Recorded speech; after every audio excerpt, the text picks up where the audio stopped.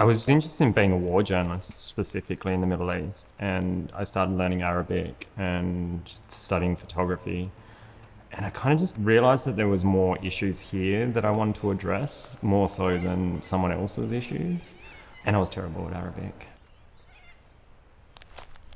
Yeah, our family's from here originally, have Ghana heritage, so from Adelaide, and most of my white family here were early colonists, so it's, for me, just like perfect for me looking at history.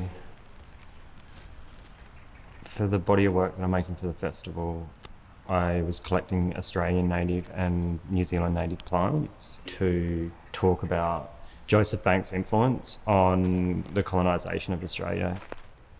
I think he gathered about 150 different specimens just out of Botany Bay, and after his trip with Cook in 1770, he worked with the king to choose a place where the British could colonise.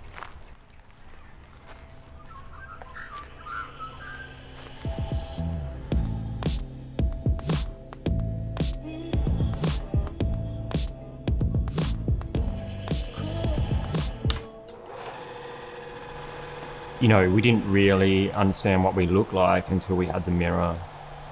And then to have a photograph on a mirror, and then how we see ourselves in that and how we see our history is really interesting. I mean, there's been a lot of theory written about the daguerreotype. I like it because of its historical aesthetic, and I think it puts people in the time and the subject that you're trying to address. With the daguerreotype, it takes an hour for the image to fully appear. And when it works, it's beautiful watching it the whole way. And because it's such a fragile image, at any point you could accidentally touch the surface and the image is gone.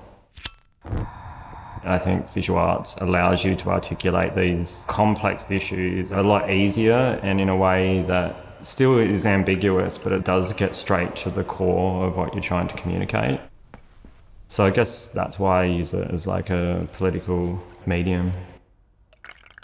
There's always that statement that art doesn't really change the world, but I don't know, maybe I'm stupid and I think you can.